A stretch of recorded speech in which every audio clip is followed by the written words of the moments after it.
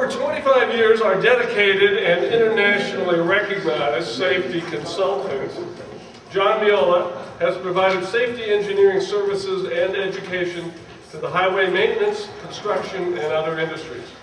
For over a decade, I've had the privilege of working with John personally as he has provided his targeted safety advice to the power sweeping industry by American Sweeper, which is now, because of growth, become World Sweeper, and the worldsweeper.com website and the World Sweeping Association. In addition, for the last year, John has been providing the members of the World Sweeping Association with a monthly safety bulletin designed to maximize the safety of those in our industry. And for that, I would like to present him with a certificate that says thank you for being our 2015 safety consultant. He is a published author and regular contributor to our gracious host, Pavement Today, and ForConstructionPros.com, several other trade publications. He is also an adjunct instructor in safety engineering at the Virginia Commonwealth University in Richmond. His official title is Safety Director for Pillar Engineers, an interstate highway maintenance specialist that are located in Richmond and Whiteville, Virginia. And it is with great pleasure that on behalf of our World Sweeping Association, I introduce you to John Meola, and I'll take a picture later. Okay, fantastic. Thank you. All right, round of applause, give this man a lot to deserve. Thank you. I've known Ranger a long time and been associated with the industry, and I can tell you the services that we provide, it's a tough business. It's not an easy business, you know that. But we've kind of grown up and we've seen technological improvements, we've seen administrative, we've seen legal, we've seen equipment, a lot of equipment improvements. Well, we've also seen a huge increase in safety awareness and prevention measures. So the folks that run the conference said, Meola, come to the conference, share some of this, give us some ideas. You've got to realize that the industry we represent it's a huge industry, and and it's dominated by smaller companies of 0 to 50, 0 to 75. You know, it's mom and pop. Well, there's a lot of things happening right now. We've got a generational shift going on in a lot of cases where the mom and dad that worked really hard in the 50s and 60s and 70s, they're kind of spending the winters in Florida now, and the next generation's taking over and trying to move the company forward. I see this a lot. I've got clients in Richmond, Virginia, where it's father to son or father to sons, and there's some generational conflicts going on, such as, well, why do we need that safety stuff? Well, we never had that before. We don't need that safety stuff. Well, the younger generation has been in jobs where it's saying, don't even bid this job unless you've got a safety program that is on steroids. Don't come in here with a book with some piece of paper and some dog-eared stuff and say, yeah, that's my program. We want to see, these are the customers that are asking for it. And by the customers, I'm talking about Dominion Power, Healthcare Corp, HCA, people that are building big complexes, big earthwork projects, a lot of pavement, a lot of striping going in, huge parking lots, multi-year developments in some cases. These are the people that are asking it. Mineral sands mine in Stony Creek, Virginia. They're mining the banks of the Nottoway River. It's an Australian mining company that told my guy, the biggest dirt mover in Virginia, he says, don't even come in here unless you've got a safety program that meets ISO 9000 or ISO 33000 standards, which is a very tough standard to have, and he's got to do that. And the guy had a few pieces of paper, and he did his first aid training, and he did a few things.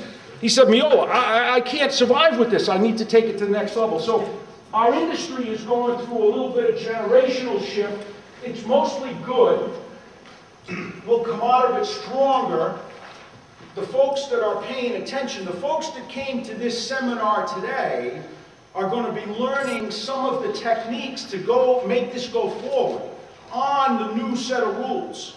And I can tell you they were driven by a lot of motivation. Some of it was regulatory. If you have questions and they can be brief, you can shout them out. If you want to wait till the end, we'll try to leave some time to talk. See if we bounce forward. Can we go forward?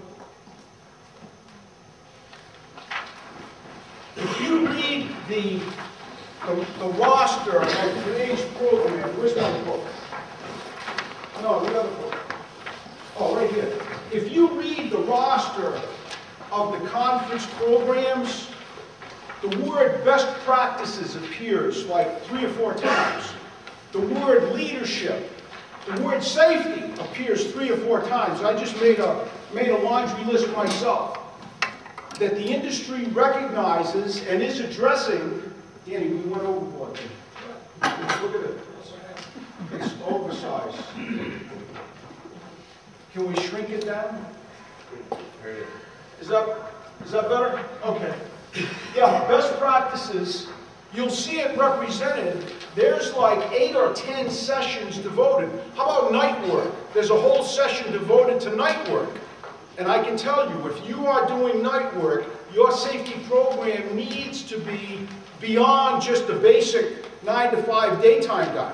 Because night work brings in a whole separate set of safety factors to be aware of. We'll touch on them briefly.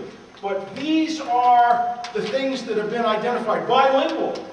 One of the folks already asked about bilingual, and there's links built in. Now, they're not, clickable links, obviously, in this book, but there are links. Everything is out there on the internet that you just need to use a very fine sieve to get to the right stuff. But bilingual safety information, we hear that a lot, saying, hey, how am I going to translate this for my folks? It's already done for you. The links are there, and we're going to look at them very briefly. But those state plans, actually, I think New York State Insurance Fund, Florida, California, and I believe Ohio has done a phenomenal job translating all of their safety meeting topics, safety manuals, regulatory information. It's all been translated. I think we've got, okay, this is basically introductory. We're not going to spend a lot of time. Does everyone understand what their insurance EMF is? Experience modification factor. It's a big dollar sign in your organization.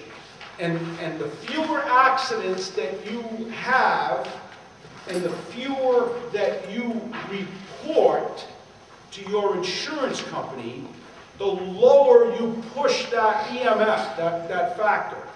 You want it definitely below 1.0. 1.0 is the break-even point where your customer is going to look at your certified copy of your modification. We just did traded one yesterday. We had a trade one, proof of coverage, and our insurance mod, the customer is going to scrutinize.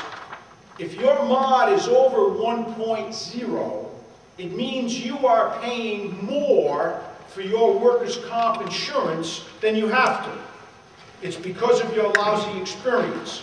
So the goal in life for the safety program, as one of the several goals, is to drive that mod down by you not having accidents and by you minimizing the cost of those accidents, which you can do in a lot of ways. Let's face it, you keep reporting, Jethro got something in his eye and tripped and this guy fell and none of them were hurt bad, but they all went to the emergency room. It was all something. Who was bleeding? Who got stitches? Well, let me tell you, if that happens more than a few times, the underwriter that writes your insurance bill is going to have some questions. And the guy that calculates your insurance mod, there's a group in, get this, Boca Raton, Florida, that calculates your insurance mod. Who's from Boca Raton? Anybody?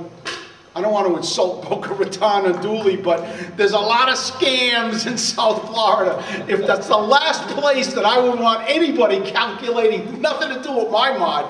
Anyway, that's where they calculate. It's called the NCCI, and I'm sure it's all legitimate, but that's where they do it. It's NCCI, and they calculate, National Council on Compensation Insurers, that's where they grind up all the numbers, and they say, what is your business? Well, I do a little paving, I do a little sweeping, I do some striping. Oh, okay.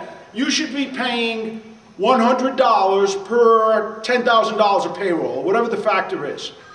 If you've got lousy performance, lousy experience, they say, instead of 100, you're going to pay 500, or a big factor thereof, and that's what blows your motto. When your customer sees this, he says, you're a turkey. You're paying way more than you have to. It tells me two things. Number one, your bid is going to be higher because you've got to pay for this exorbitant insurance bill. But number two, you're having too many accidents. And I'm not letting you come on my job if you're going to have an accident, which you're likely to do with this track record. So you do this, you have a safety program for a lot of reasons. This one shows, this one here can pay back. This one here, you keep it for compliance. That at least keep you off the OSHA radar screen so you will not get a speeding ticket from the safety police, whether it's the federal OSHA or your state plan, your state. And like I say, Tennessee, let me tell you what Virginia has done. Virginia, really smart guys. They're they're tough, but they're fair. What they did, OSHA, is everyone aware that OSHA just changed their reporting requirements? This was kind of news. We filtered around the industry a little bit.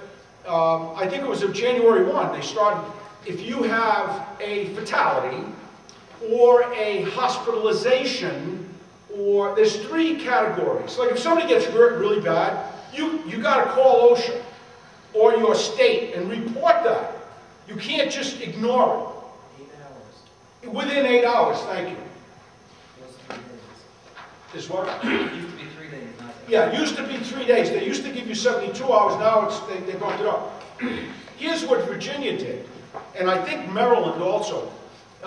They said they went to the emergency rooms, of which is governed by the medical people. They went to the emergency rooms and calls up the doctors and says, hey, if somebody walks in here with a really bad accident, bad injury, missing a limb or crushed or broke or burned, you call me up. And now they got the doctors and the medical administrators, and they love following rules because they bill for that. So in other words, you're not getting away with it. If your guy gets hurt one way or the other, the safety police are going to know. And depending on what it is, your phone's going to ring or your doorbell is going to ring. And they're going to come and introduce and do an inspection, and there's a whole protocol associated with that. That will be the topic for next year's seminar, maybe. But for just suffice to say, that's what's going to happen increasingly, because they got this stuff now called information technology that lets people talk to one another from far away. Everything is going to be out in the open. In other words, you can't hide that stuff. If somebody gets hurt, they get treated, bada bing, it's going to be there. Go ahead, Dan. Go next one. I'm going to move kind of quickly because we've got, a fair amount to follow. Does everyone have some semblance or form of a safety manual? How many folks have a real manual? That's a good show. I'm proud of you. Thank you. I can tell you most safety manuals are very high-grade wallpaper. They sit there, they look good. Usually the only people that really look at them is like the insurance guy when he shows up, maybe your workers' comp auditor. You take it out, you show it off, it looks good. And that's fine. Most of them, that's all they need to be.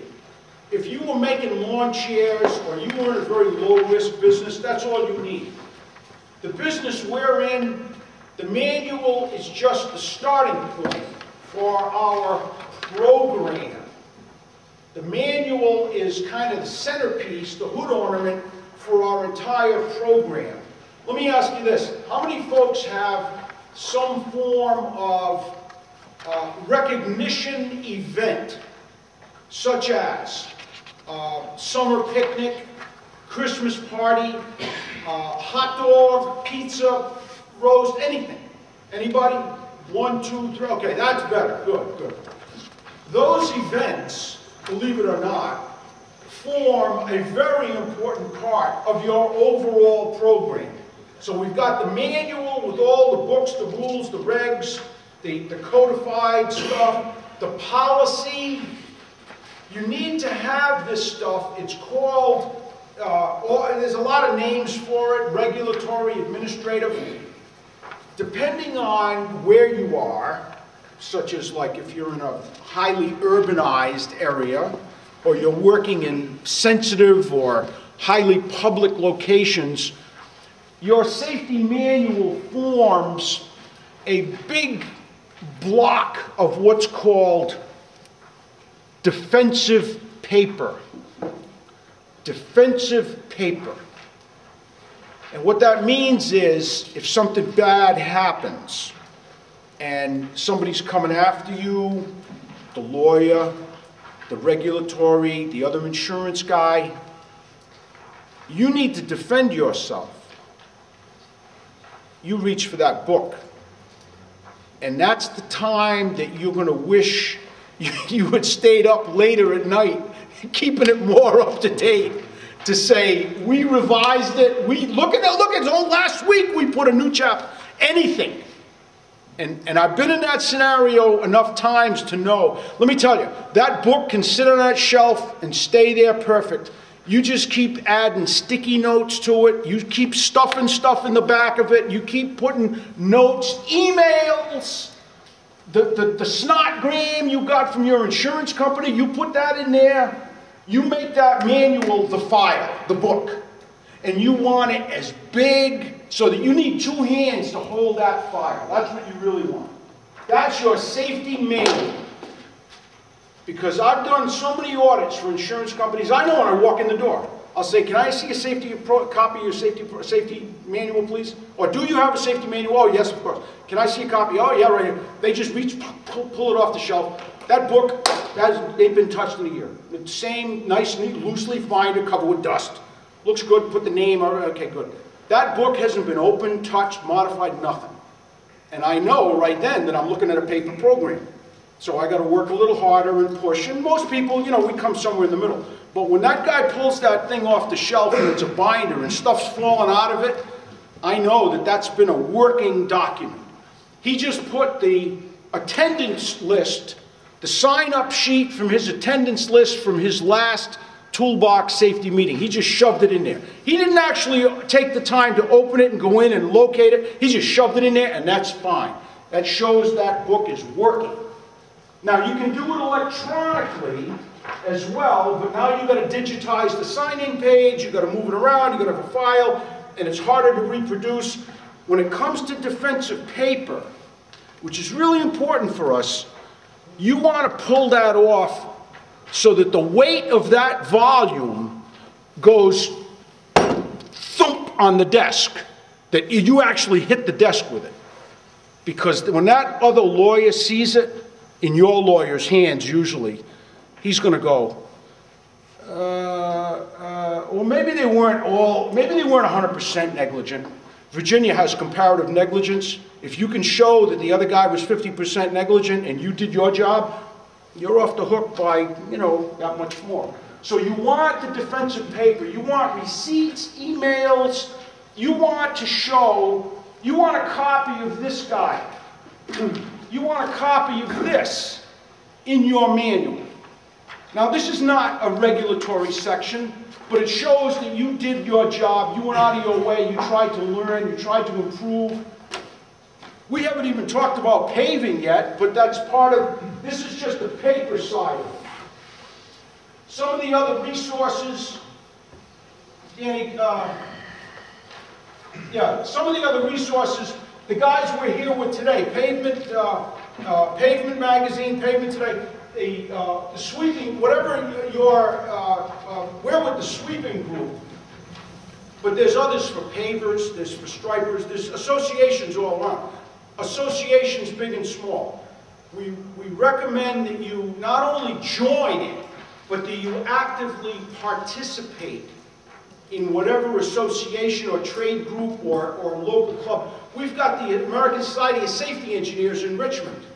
That we've got people that walk in. Branscombe Paving. Branscombe sends their guy to our safety meetings. It shows your involvement in the program.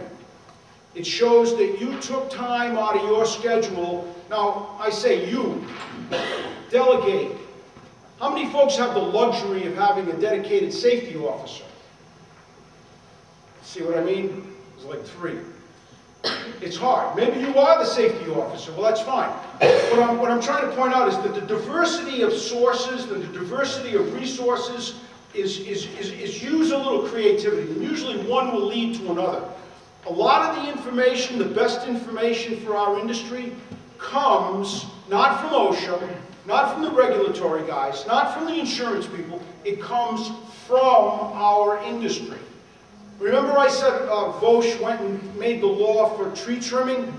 Before they made the law, they called the Arborists Society, they called the Green, what do you call it, the Landscaping Society, they called all these groups and they said, hey guys, we're writing a law one way or the other, whether you like it or not. The reason we're calling you today is, would you like to have a seat at the table when we write the law? And my guys are, oh, well, yeah, we're there. Of course we'll be there. And most of the stuff they said, if you go buy a chainsaw and you read the safety part of the manual, that's all they said. They said, just put that in there. We're not going to ask you to paint it gold trim or do whatever. We're just going to ask you to make sure that guy, before he starts it up, reads that part of the book, or you at least teach it to him. And if he doesn't speak English, you taught him in his own language.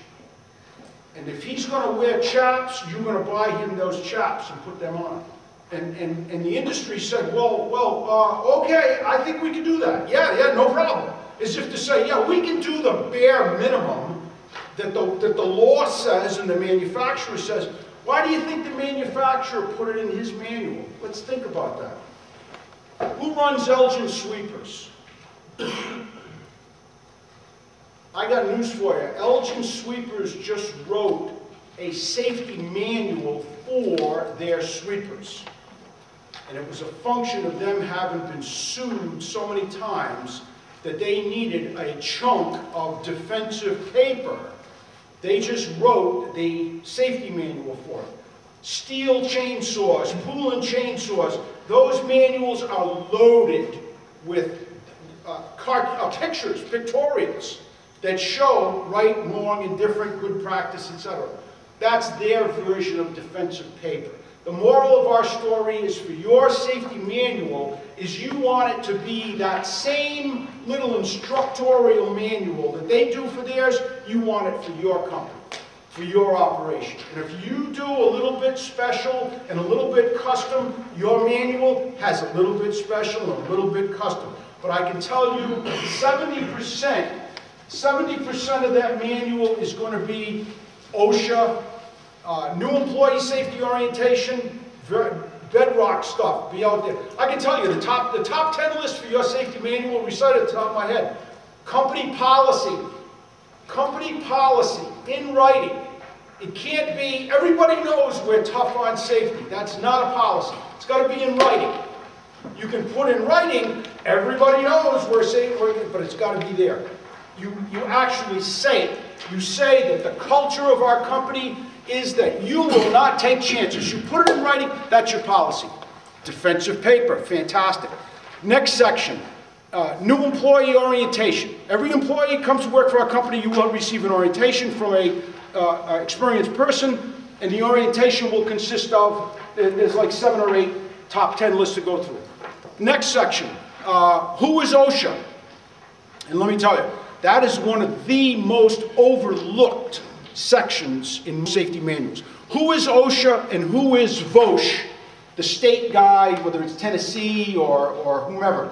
But you put in there, it's the equivalent of, how would you say it? It's the equivalent of like me coming to your house and you'll say, here's the menu for tonight, here's what we're going to have for dinner, and by the way, here's John Meola's special plate right here. Meola, you're my guest, you're going to have, you at least took the courtesy to put, the guy who wrote the rules is OSHA. I mean, they're the people who are going to give you the fine if you don't follow that rule. At least you put his name, or Vosch.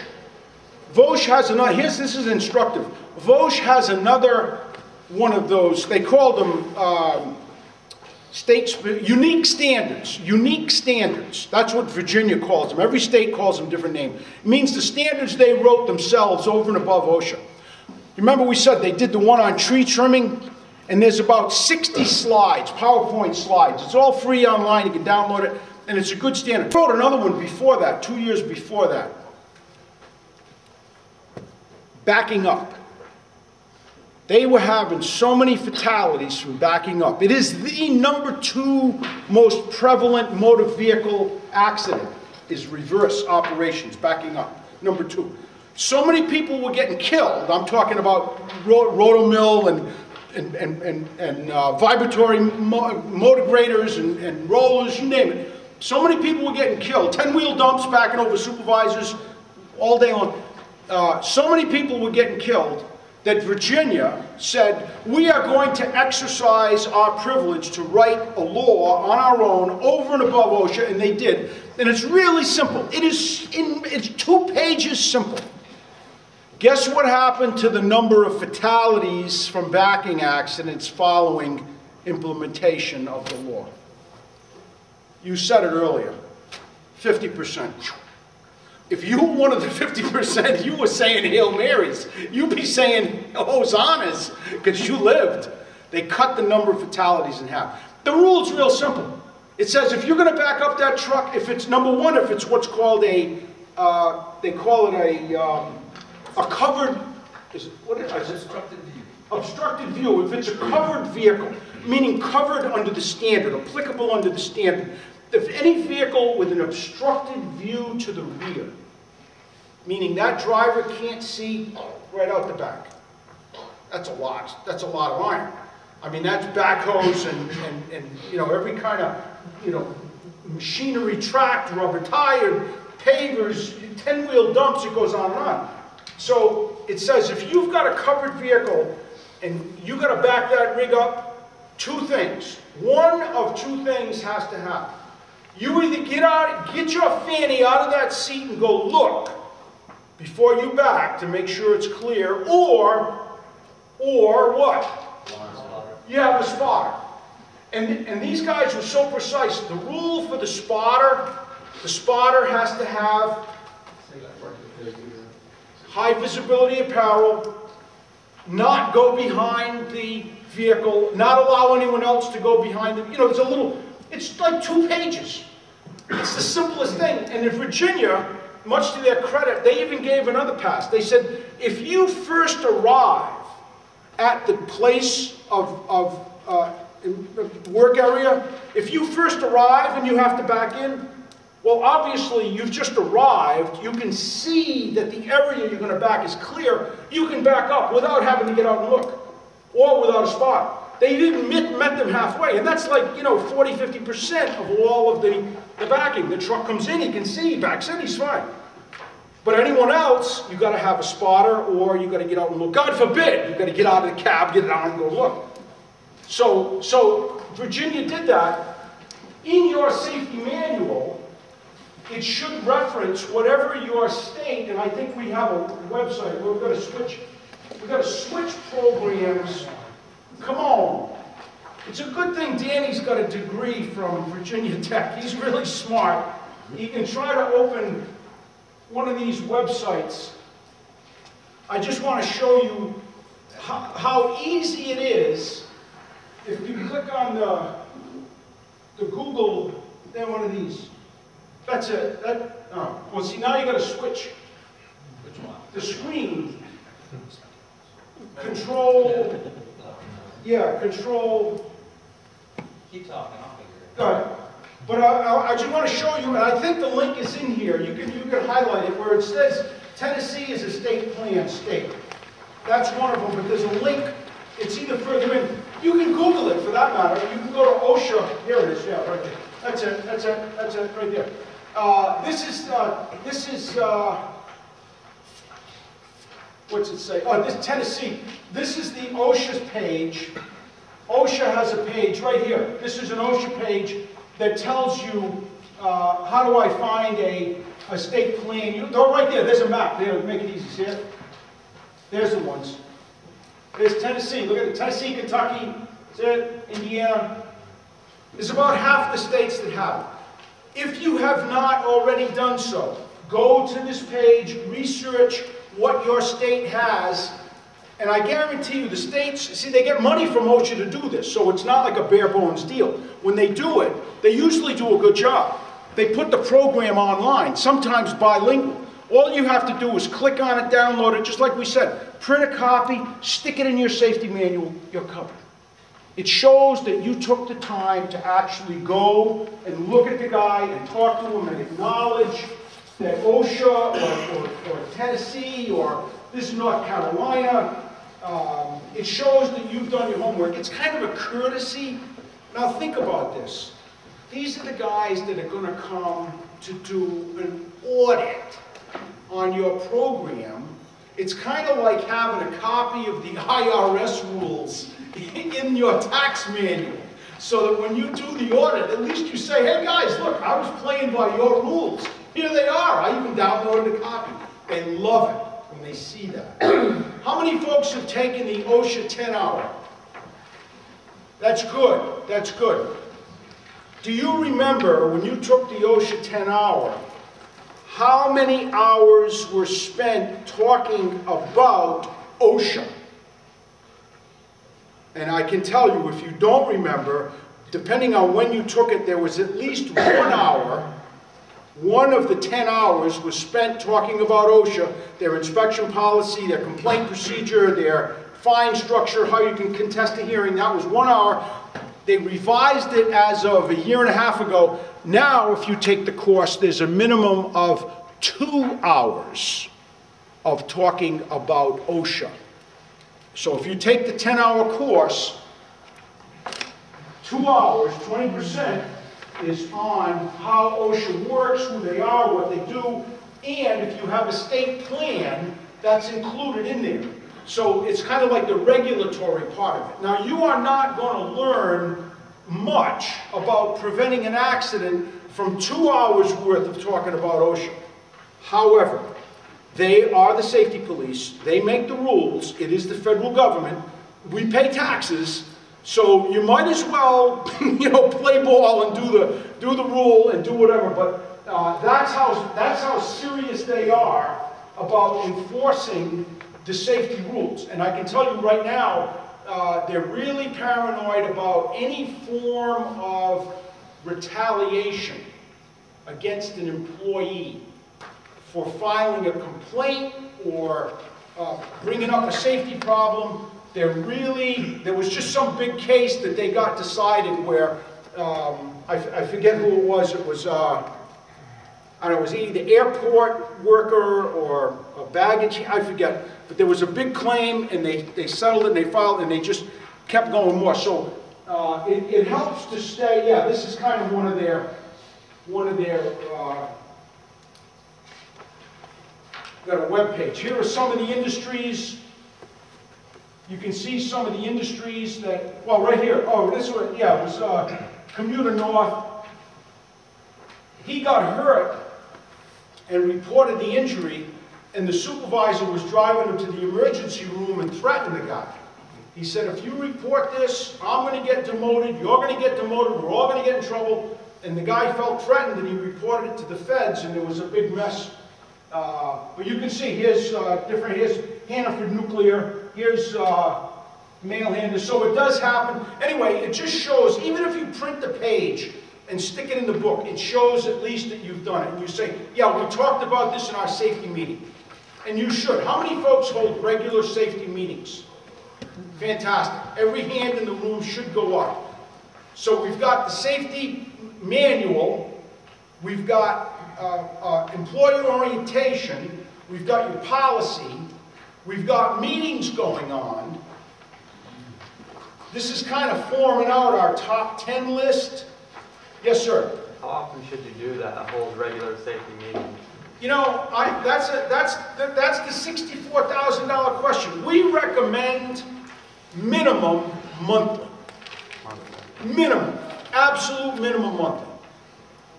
With, depending on the level of risk, if it's high risk, like steel erection or crane or heavy hauling or a lot of machinery moving around, big machinery, road paving jobs, weekly. Really high risk, high technical, high hazard, fall protection, confined space, daily. It's key to the level of risk. Minimum for most, monthly.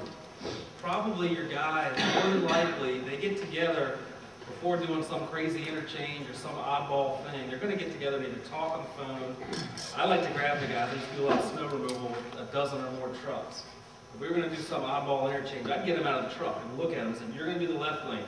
Yeah. You're going to do the right lane. Yeah. You're in the middle. Yeah. You're putting your blade this way, that way. The troopers here, the troopers there. We can talk it all out. So, you know how things get lost on the radio and on the phone, they don't understand you, and nobody wants to say, I didn't hear you, I don't know what to do. Make sure everybody knew what to do. They're probably doing that already, hopefully they are. And if they are, write it down. Me, Joe, Ted, and Fred met for 10 minutes and talked about hitting this interchange. 15 minutes, blah, blah, signed it. Defensive paper. Write it down. Get a guy to sign it.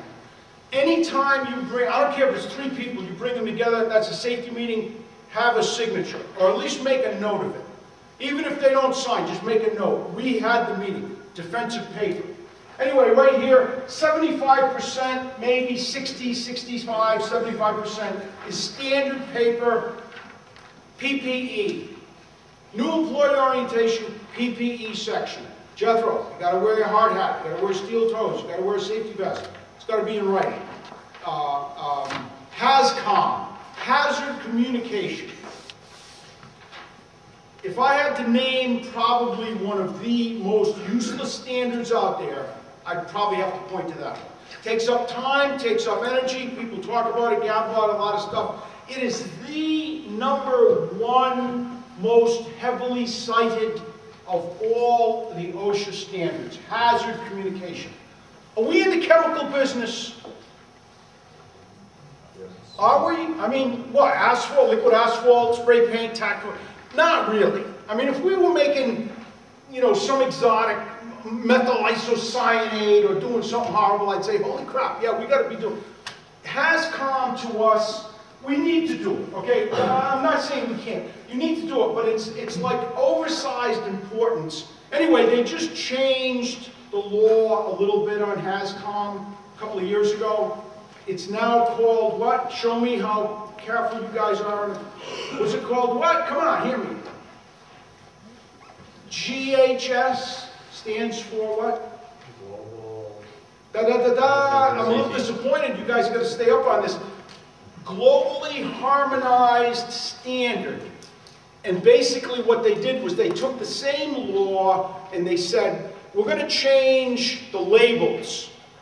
The labels on all of your cans of paint and glue and whatever. We don't use a lot of this stuff. But now the label has to show the little picture of whatever the hazard is. If it's flammable, there's fire. If it's explosive, there's explosive. If it's breathing, they show nose. But it's got to show that. That's called globally harmonized standard, and it's because there's some people that can't read, so they put a picture. It makes sense. That's part of the new standard. And we're supposed to do training on this. You can do it at your safety meeting. Take 20 minutes. Say, look, guys, here's a picture of the new standard, picture of the new labels. One other thing they changed, remember the thing called the MSDS, Material Safety Data Sheet? You know, I mean, it's the government. They do things for whatever reason. They changed the name of that document. It's now called SDS, Safety Data Sheet. They dropped the word material. And it's kind of like, do I need to know this? So what? You changed. So what do I? It's part of the law that says we must train our people to say, we don't call it MSDS anymore. We call it Safety Data Sheet. Jethro, you got that? Yeah, boss, I got it. No, Safety Data Sheet, fine. The sheet's the same. The paper's the same. If you Google it, WD-40, you download the data sheet, it's the same paper.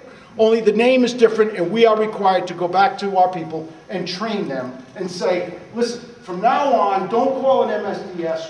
Show how intelligent we are. If we get an inspection, they come in here and say, Where's the data sheet for your bottle of alcohol? Well, it's right here, boss, only they call it safety data sheet now. And you show that you are ahead of the curve and learning. And by the way, there's a section in our manual that says we're up to date on this. Anyway, that's one of the sections right here. One of the sections of this 75%. So we've got new employee orientation, we've got PPE, we've got HAZCOM. What's another one? Bedrock. It's got to be in there. It's got to have it. Pick one. There's 20 of them. Lockout, tagout.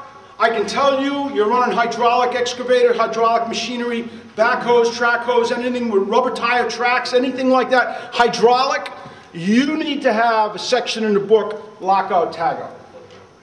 Real simple. Most people hear lockout, tagout, and they hear the word, they think this stuff, right? Electricity.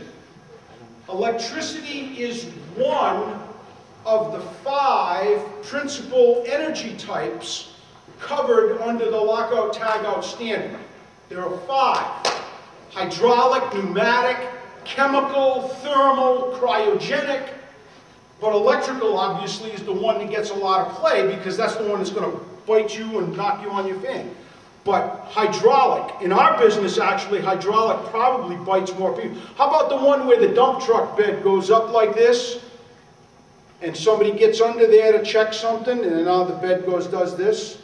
You know how often that happens? Now they put the crutch, they put the safety crutch, but that was only in the last 5-7 years. There's a lot of rigs out there that don't have that. And a lot of guys take the chance, they want to either check an air cylinder or hose or whatever. That's actually a form of lockout tagout. Raised buckets, raised hoppers. If it goes up on hydraulics, no one is supposed to go under the, seals blow out. You know this, how often seals blow out without warning. That's a form, so that's another section in your safety manual. Another section that should be in there that is not actually an OSHA code. How many folks teach as part of their orientation how to use a long-handled tool? How to shovel. Think about it. It is the #1 cause of low back strain, any kind of, they call it MSD, musculoskeletal disorders. If you fill out your OSHA log, there's a specific category on that page that says, was this an MSD injury, musculoskeletal, soft tissue injury. It is one of the leading causes. It's up there. I think it is the top. But if we're smart, we'll have a section in the manual called ergonomics, minimum, how to stand when you are shoveling dense materials. Now you know this. If you stick that shovel in that pile the wrong way, you're going to pay for it. You're going to stand up like on an angle because you've just compressed something or squished something or vertebral. So it's worth the extra few minutes to demonstrate to someone who's unfamiliar, or even as a reminder, here's how you stick that shovel in a pile. Here's how you squat low to use your body force and mechanics to lift. You don't try to do it from standing back here. You get up close. #1, you try to avoid doing this as opposed to this, which is a much stronger ergonomic and more benign, to scoop rather than push. You're reversing the load on your muscular geometry. So those are things that should form. OSHA really doesn't care if that section's in your manual. You know who cares if that's in there? The insurance guy. Because he pays the claim. And you will ultimately, so through your premium. But that's another element there. I can tell you that everything we've talked about up till now is aimed at what's called workers' comp. Prevention of injuries to occupational, to people, to workers. Unfortunately, the biggest category of loss in our industry has got nothing to do with that. It's kind of under the radar. And this should be the next section in your safety manual. Right about now, I've been writing on, oh, they did bring me something over. Do we have a pen? We got an ink pen? Give me some. Here, I'll give you a hint. I'll give you a hint. Here's the initials. DD, and if it's National Safety Council, it's called DDC. DD, how about it? Defensive driving. Defensive driving. Defensive driving. The #1 cause of loss in our business has got nothing to do with people getting hurt, automobile loss, fender benders, to and from work. We're not even on the job, and we're having tailgate. So the next section in our manual, if we're smart, is going to say a little bit on defensive driving. And this breaks down into 2 rules. There's 2 rules to follow on defensive driving. And they're both derived from the frequency of crashes in those categories. #1 is following, he already said it, following too close. The #1 cause of automobile accident, following too close. Tailgate. A lot of different names for it. Somewhere in your manual, there needs to be a line that says, if you're going to drive our company truck, you need to be staying a minimum of, we use 4 seconds. 4 seconds of following distance. You need to be staying 4 seconds back. It's got to say that. Now, I can tell you, every person, human person that drives, we've got our own personality, our own belief system. We grew up learning to drive one way. It's really hard to change that behavior. If your comfort zone is 1 car length, I would take the keys away. It's really hard to change a person's behavior. If they're going to follow too close, that's just the way they drive. You don't want that person in your insured vehicle. So you either supervise them into that 4-second rule or do something, but that's got to be your company mantra. Because you don't want to be in that category of loss. That's a big category. Following too close, rear-end accidents. And I can tell you where it happens the most. Intersections of all type. Everything from cloverleaf to interchange to on-ramp to bank parking lot to Walmart. God forbid. Walmart, one huge intersection. That's where those accidents are occurring. And I mean, statistically, the insurance company will, this is insurance, that's where the numbers come from. Okay, #2, so that's #1, following too close. You do your job, you say, if I catch you following too close, you know, we're going to have a talk and yada yada. But you make it and you show by example, and especially if we're towing equipment and we got a roller on the trailer or whatever, and garden trailers and overloaded stuff and 10-wheel dumps and intersections. And so we make sure, we got #1. What do you take a guess? #2. Backing up. We already talk about it. Backing up. Bada bing, backing up. The #2, backing up. Low speed, low damage, but the frequency, bingo, is up there. It's the #2 category. So if we're smart, our defensive driving program is going to talk about following too close, and the category is not to say, you know, be careful when you're backing up. If we're smart, what we'll say is use defensive parking. Defensive parking. Park so we do not have to back up.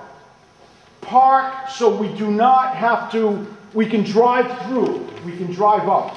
And if you want extra points for coming to the conference today, you go so far as to do the unimaginable and say, Jethro, put a cone in the back of your parked vehicle. Define the presence of your vehicle with a cone. And you say, well, why do I do that for? Think about it. Who does that? The people with a big dog in that fight, the people who have a lot to risk, go to that extra level. Now let's think about this. How much does a cone cost? Do you already have cones? So what are we talking here? A little bit of procedure to say, come on guys, there's 3 of you guys on this truck, you're going for coffee, you stop, you park, put the cone there. The cone defines your vehicle as a live, attended work vehicle, subject to movement, subject to being worked on. It protects your presence, it keeps people away. That's why you want the cone. That's for extra bonus credit, because there's no law that says we do that. But if we can learn from those really smart people that suck up a lot of my money, which is Comcast and the utility guys and all these people, those are the ones that have learned the lesson. So we've got defensive driving, we've got ergonomics, defensive driving. What's another one that we think should be in there? These are just the standard bedrock, 75%. Okay, we've named about 6. I think they're in the book somewhere. So we get to the point now where we're going to say, well, gee whiz, this is all the standard stuff. I can tell you what should be the next section in the manual. As many different pieces of equipment that you own. I don't care if you take your cell phone and go take a picture of the machine and a picture of the nameplate and a picture of the specification plate and put that in the book. That's your something on that machine. That is called a machine-specific safety portion. Machine-specific. Because ergonomics is ergonomics to everybody. Defensive driving is defensive driving to everybody. But if you're using the BOMAG, what do they make, rollers or compactors or what are they? Whatever specific machine you're using, curb and gutter, Danny, what is that machine? Slip form, gutter. If you're using that machine, you take that manual and either photocopy it or download it, they're all online, and that, you put that, and that's your section on that specific machine. And the next time you do your safety meeting, which could be weekly or monthly, however, you'll say, hey guys, not for nothing but, I know it's going to be boring, but we're going to run through this manual really quick. And I don't care if you just hold it up and point to the pictures, of which there are a lot of graphics, pictorials, diagrams, of fingers getting pinched and feet getting ripped into augers and all, or electronic or hydraulic fittings blown loose. They've pictorialized that. That's your material for your safety manual. So you do it, you have people sign defensive paper. And you've got the manual in your book. Now if you've got 10-wheel dumps and 5-ton dumps and common variety trailers, I can tell you, trailers, as many different trailers as you use, if you use a lot of trailers, you need to be having a little specific trailer safety reminder program. Did we not have? Every week. I mean, we had trailers in like 9 states, 22 projects, message boards, everything was towed. Message boards, arrow boards, garden trailers, overloaded. Just, you name it. It was just all kinds. And invariably, every hitch, every connection, every whatever, I can tell you, if you've got trailers, a couple of bedrock truths, you make sure that on the back of that trailer, you have as much conspicuity, DOT conspicuity tape as you can humanly glue on there. I mean, create spaces to put on the back of that trailer. Because you are basically protecting your fanny with defensive paper against somebody running up on you. Let's go back and shift gears a minute. John, can I ask you to pause sometime within the next 5 minutes? You want to pause? I just want to change out the tape is all. I don't know if we can stand it. No, it'd be a 30-second pause. These guys have to stay in the room. Yeah. No, you can't leave Nashville. Okay, 1, 2, 3, pause. 30-second pause. Thank you. I can tell you their website is pretty well composed, very actively edited. Ranger's exemplary from doing the job that we talked about earlier, saying join your trade association, join the group that's going to represent you. He stays on top of regulatory trends, of things affecting the industry, of contractors getting hosed by some client that didn't pay or went bankrupt or whatever, tries to represent, gives you a clue to what to look for. Now, if you're running a fleet of sweepers and that's your field, you want to be looking at that website. If you're in a different paving or whichever, you may have a different venue, but that's how you learn. Okay, back to what we were saying. Here's on your question for your safety meetings. Danny, did you skip a page? Lots of them. No, go back. It's just... Oh, yeah, okay, yeah. Yeah, that's it, okay. Yeah, right here, monthly safety meetings are minimum, what we said. Try to make it the same date, time, and place. Always try to get get a signature. If we're doing paving, sweeping, striping, the ante is a little higher, so we're suggesting weekly tailgate. On complex job sites, high hazard, we're saying daily or pre-work. And I can tell you, when the crane riggers were getting ready to make a critical pick, that meeting was right then at the site before they hoisted this thing off the ground. Task training, let's get one thing clear. A safety meeting is not safety training.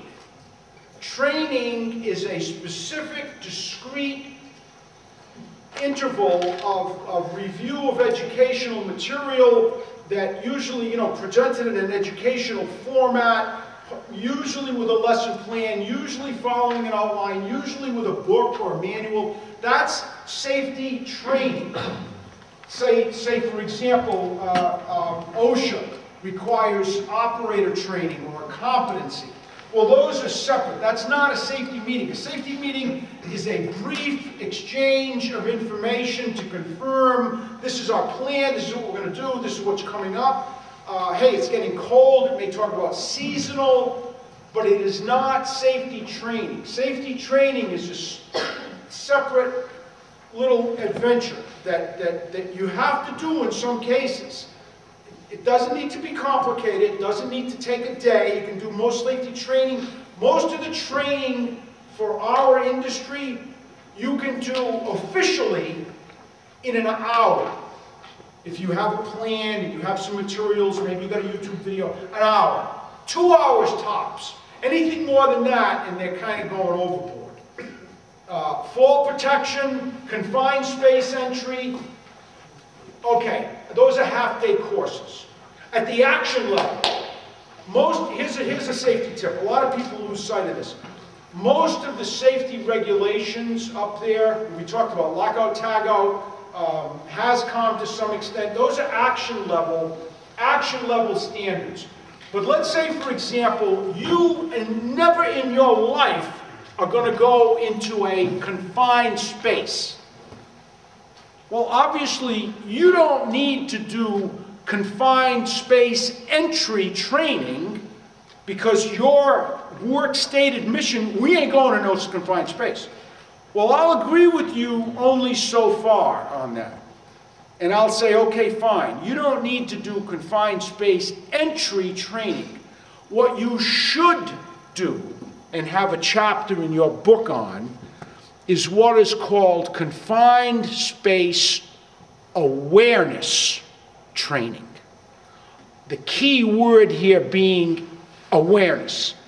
And the awareness is basically a one-page little speech that says, guys, if we see a manhole and it's open and there's a $100 bill at the bottom of the manhole and you can see it, I don't want you going in that manhole. And if you're going to open the door of that Connex box where we store the fertilizer and it's 100 degrees in July, I want you to wait till that box airs out before you go in there. That's called awareness training. To educate your people on what can be a confined space. Silos, vaults, any underground. Doesn't have to be underground. It can be above ground. Silos, grain elevators, any of this stuff.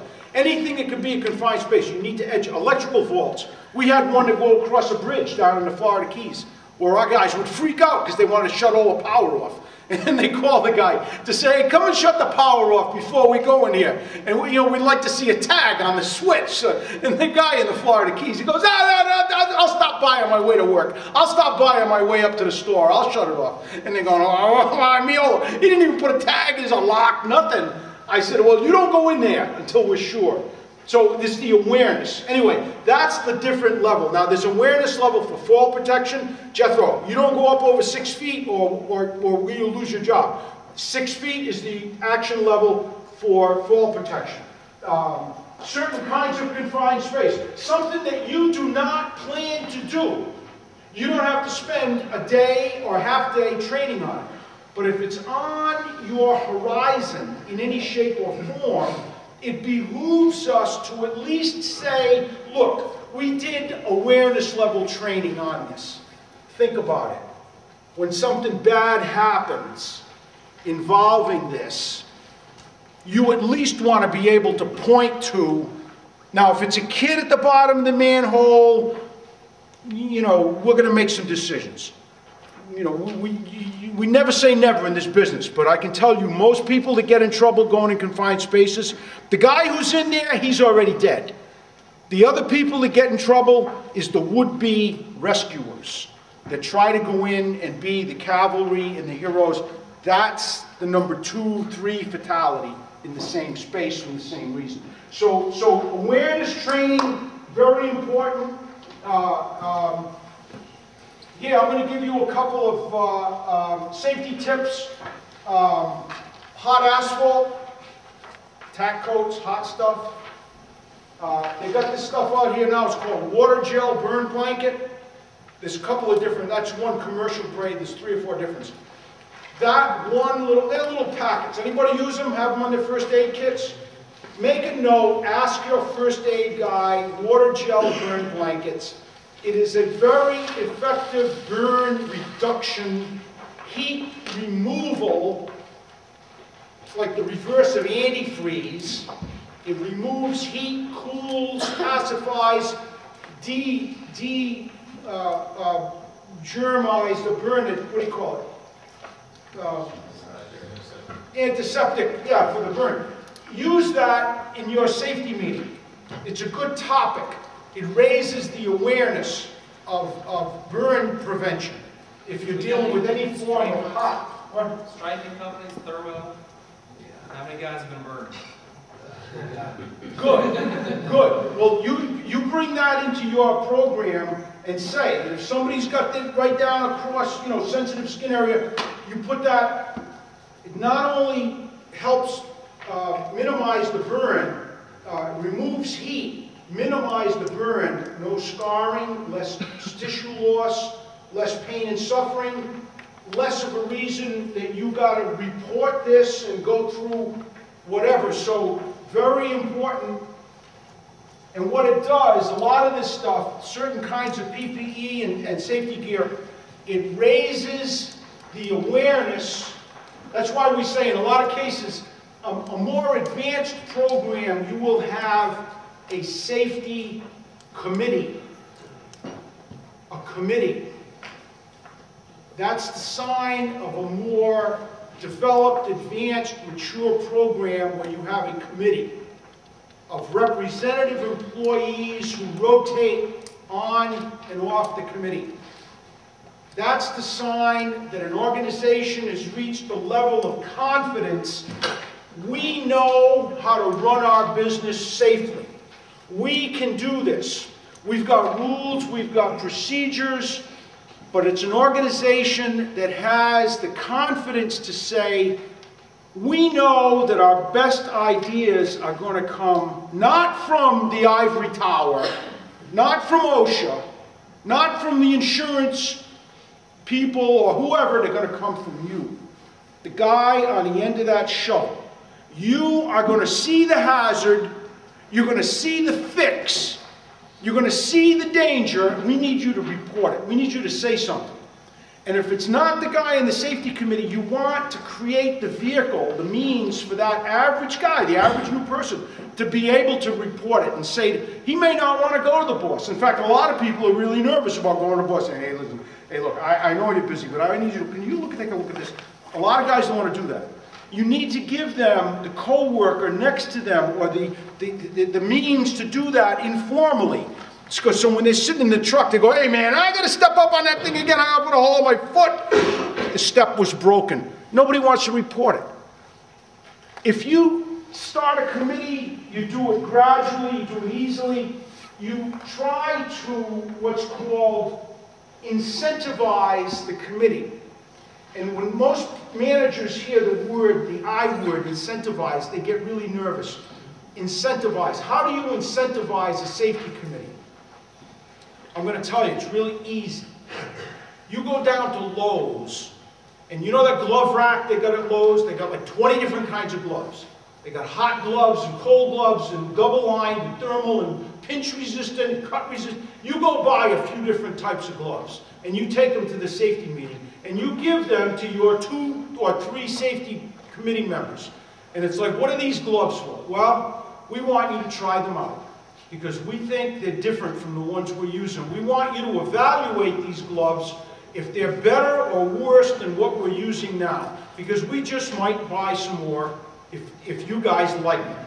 And you incentivize them, you recognize their input into your overall program by saying to them, take these $20 gloves or $10 gloves and tell me what you think. You ask them for their feedback, and the impression in their mind is, well, gloves, what are you for real? The impression that you're creating to them is that, holy crap, my boss thinks enough of my feedback and input to ask for my opinion. Who's ever done that before? To actually ask a person, a worker, for their opinion. We have done this with footwear, foul weather gear, winter gear, seasonal. One time we gave the safety committee in Pensacola, Florida, we used MSA V-Guard caps, hard hats. They make a sun brim for that hat. Has anyone ever seen it? It's rare. You really have to dig down. You find it. The vendors don't find it. They make a sun brim for that hat that effectively turns that hat into a sombrero. It's huge. And it is a huge, I bought one up in Bethesda to keep the sun off on a parking lot job. It was incredible. We gave them to the safety committee. So now these guys are out there with these big visors on the hat, and they were like 20 bucks a pop. And it was made in Germany. I'll never forget. It was engineered to fit on that hat. And I mean, it fit on the hat. It was like a strong, and all of a sudden this, Meola, what? I says, well, that's my safety committee. They're evaluating protective gear. Oh, really? Well, how can I get one? Well, you have to wait till they evaluate the gear. And it was like, hey, come on, Meola, quit screwing around. I need that. I said, well, I got this safety committee for a reason. We did that winter and summer with seasonal gear, with truck gear, with you name it, jackknives and tools and gloves and PPE. But we incentivized the committee. We recognized their input. And guess who was writing all this stuff down? We had a form. Now, this was a big organization, 400 people. We had a form called Personal Protective Equipment Evaluation Form. And I got signatures from supervisors when that form went out, and it came back. And I mean, some of this was wallpaper, I admit it, but I had a file like this. No one ever made the allegation. But if anyone tried to say, you guys don't care about your PPE or whatever, that was part of my defensive paper. I had a trailer load of this stuff. It was all electronic, so it was easy, but that's an example of how you incentivize. In other words, the reciprocal of doing that means that you have been using the same gear in the same way, the same time, the same stuff forever, and it's never changed. That's the sign of a static program. It's not moving, you not moving. The good program, we're going to try something new. Well, why are we going to do that? We got nothing's wrong with it. Well, we don't know that. Maybe we've been lucky. How many folks have heard of the word continuous improvement? The ones, I think there's a couple of seminars on it actually in this party. But that's where most programs should aim. If you want to aim for the highest goal, is continuous improvement. It sounds kind of exotic, but it's really not. All it means is that you talked about something that was not in the book. The number one complaint I hear about safety meetings, tailgate safety meetings, is this crap is boring, it turns my guys off, it doesn't apply to them, why do I gotta do it? It means you're just picking the wrong channel to read from. You're watching Fox News. You should be watching something more intellectual. You should be picking something that's more, I know, I'm just kidding. You should be picking something more. Here's another tip. Here's a safety tip for you. A lot of this stuff, we all buy insurance. You call up your insurance guy and you say, hey, I need you to come by here next week or next month, whatever. Give them a date, place, time, or coordinate. I need you to come by here because I'm having a safety meeting and I hear that you're an expert on defensive driving. And I've got a bunch of guys driving. I want you to come by here as my guest speaker. And I guarantee you, the list of excuses that you will hear of why that person can't do it is going to be legendary. The moral of the story is you say, listen, I'm paying you a lot of money. Go find me somebody from that insurance company that can come in here and make the speech on defensive driving. I don't care if you come in, show a movie, read a book, do whatever. I just need a guest speaker in here for my meeting. Okay? What's the message to your guys? Oh, well, who's this guy? Well, I don't know, he's from the insurance company. Well, why is he here? Well, he's going to talk about defensive driving. Why, is something wrong with my driving? No, your driving's really good. We don't want anything wrong with your driving. And by the way, do what this guy says. When hopefully he's going to say, stay back from the vehicle ahead of you, backing. Okay, how are we doing on time? Yeah, 5 more minutes, but... What? It's not 8 o'clock yet. It should be 8 o'clock. He's going to come in and change his video again. Here, look, I got to write this down. I got to cover some stuff real quick. We don't have time left. You need to remember this. The number one cause of the worst losses in the vehicle, get this, in the vehicle and on the ground, the number one of all time is summarized in very, oh, he did bring me one. Feature this. The number one worst ever. I never, what? Them. Saw them. Thank you. Who's the genius that said that? I never saw them. You understand this, the implication of this? Followed by, they came out of nowhere. Those are the two. I wish I could laugh with you. We had forensic crash investigators that worked for us. Florida Highway Patrol, 28-year veterans that taught us the lesson. That said, Meola, the number one statement, and when we did incident response, these were not fender benders. These were multiple crashes with dismemberments and incinerations and just horrible stuff. Right here. I never saw them. The number one statement. Okay, let's try to learn from this. Let's learn very valuable lessons. Basically, 2 lessons you need to learn on this. Number one, our vehicles. Remember we said we're going to drive a lot. You need to remember a couple of things. Write it down. So daytime running lights. Daytime running lights. The absolute number one defensive driving, passive defensive driving measure that we will take. So daytime running lights. So if you've got them on the vehicle, they're called automatic DRLs. If not, you need to be grooming your drivers to flick the switch, okay? This makes your vehicle conspicuous under all lighting conditions, and depending where we live, Florida, thunderstorms, daytime, whatever, we need to have that there, okay? Let's switch gears a minute, because now we're not driving anymore. Now we've arrived at the job site. We're backing into the lot. We're unloading our equipment. We're moving around. We're getting into off the city streets. What have we got now? Boots on the ground. We're going to bring the high vis. Who's got high vis? No high vis in here. How many folks are using ANSI, class, whatever? What? Vests. The technical name is high visibility apparel.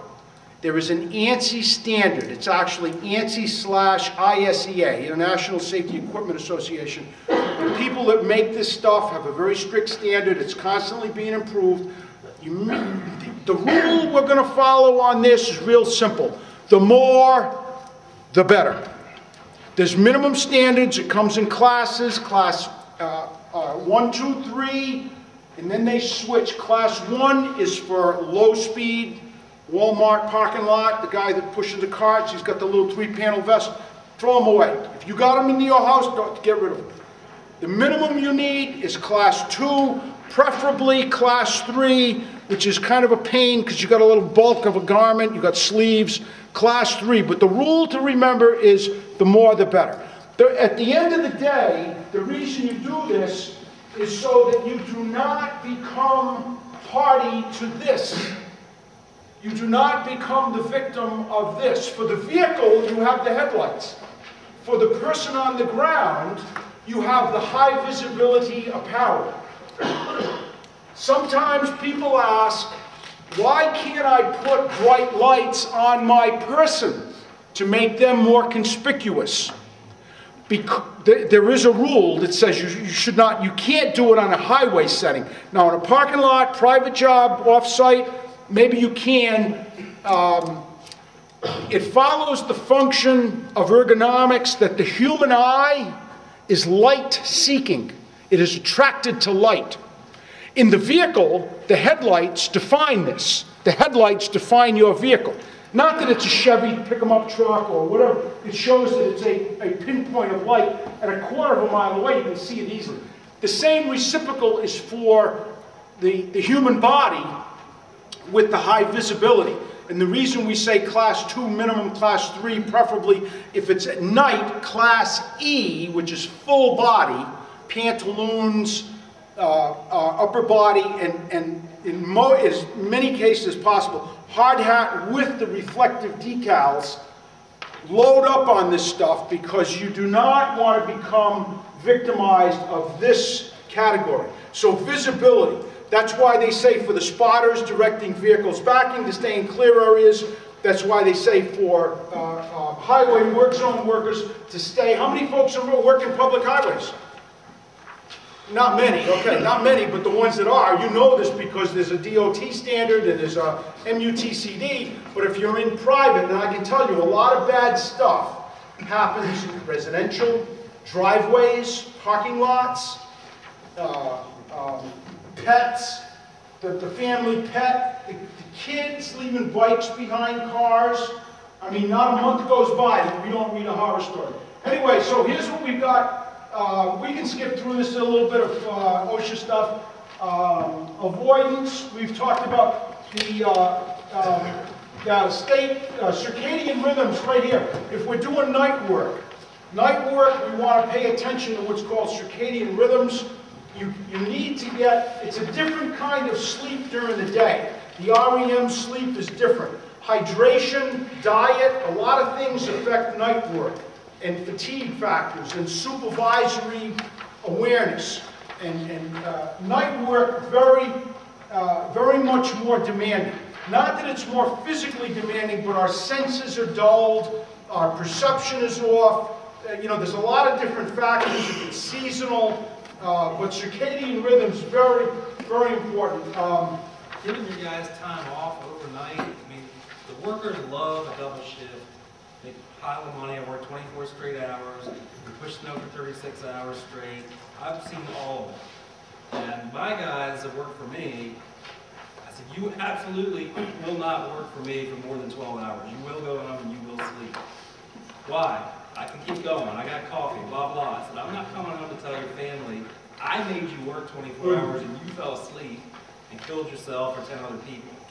Right? But they'll do it. Especially, the ones that will work hard. Say, I'll do a double shift. Don't do it. Coffee, Red Bull, any of that stuff, worst ever. Hydration is water, juice, tea, lemonade. Hydration is hydration. It's not Red Bull, it's not energy drinks. Coffee only works so far. Anyway, if we're doing that, and you can Google it and see, there's a lot of different websites that talk about it. Traffic controls should be present. Defensive paper, remember? Traffic controls should be present even in private parking lots, the bank, the Walmart. Traffic controls should be there. Think about it. People's impression when we drive off that city street, hey, I'm in the Walmart parking lot. Customer's king. Customer can do no wrong. This is Walmart. This is Home Depot. This is Target. I swear. I'm in charge. I can drive the way I want. I can do whatever. You, if you're working there, you need to protect yourself. Signage, cones, barrels, something that says, look what I did, look all the protective stuff we have. So that's why most people have the impression to say, no, I'm not on a public street, I don't need it. You do need it. You do have to put it out there, even if it's off spec, at least you've got some of it. Go ahead, Danny. Any questions? We're going to be nearing the end of our prayer session. How many folks have questions? Everybody's an expert on safety? That's pretty good. What else? Okay, right here. Here's some of the links. These are the links that go back to those websites that we mentioned, either state websites or bilingual, English, Spanish. And as we mentioned, I think it's California, Florida, Texas A&M, University, what was the other one? New York. The four that I found most prominent with their translation of safety materials. So if we have Hispanic workers, that's usually a pretty good place to start. Some have videos, and there's more coming all the time because the workers come. One thing before I forget, temporary labor. Temporary labor, very popular. Very popular as a pressure relief device. We need some people in. I've got companies that actually have formed their own temp labor organizations in order to staff some of their projects. Because their insurance rate is low, because they don't have to go through a lot of rigmarole, adding benefits, and hiring and firing, and insurance, etc., etc. However, OSHA has now identified temporary labor operations as a focus point for regulatory. If you run a temporary labor place, you had best be doing some safety training and education before you send that person out. If we hire temporary labor, OSHA has found that if there's going to be, let's say if something bad happens and there's an accident, the people that are going to get the citation from OSHA, instead of just the employer who would be the temp labor guy, now it's going to come to both. They're going to cite both the employer and the hiring group for either failure to train or whatever they can find for that OSHA thing. And there's usually a fine attached to it. You can argue the fine, you can get it reduced, but it's a lot of headache. You can avoid all that by doing the training up front, making sure that if you use temp labor, it's like, hey, have you guys done safety training for your employees? And they're usually going to say, yes, we have, but we have not done specific training in your line of work. How many folks use temp labor? I mean, if that's an issue. Okay, it doesn't seem to be a lot, but bear it in mind that the responsibility does not end just because you rented that help for the day. If you bring them in, you should have a little line of somewhere. Person was given a modified safety orientation. You covered the basics. They're obviously not going to be running equipment or driving fleet or backing up trucks. But if they're going to be shoveling, you at least talked about PPE, wearing the vest, don't hurt your back when you're shoveling, don't step in the hot asphalt, whatever. Any questions so far? We have covered a lot. Normally the information we've covered would have been a 4-hour, half-day safety seminar. So we condensed it into an hour and a half. In other words, my vocal cords are going to be on vacation for the next 2 weeks. Are there any questions?